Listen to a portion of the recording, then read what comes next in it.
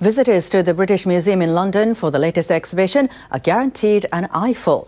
The show features erotic Japanese artworks dating back hundreds of years.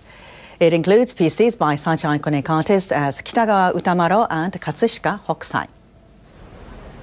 The exhibition is titled Shunga, Sex and Pleasure in Japanese Art. It features about 300 ukiyo-e wood prints, pictures and booklet illustrations dating from the years 1600 to 1900. The erotic pictures, known as shunga, literally spring pictures, were popular during the Edo period. The museum has imposed an age restriction on visitors due to the subject matters of the artworks. Anyone under the age of 16 must be accompanied by an adult.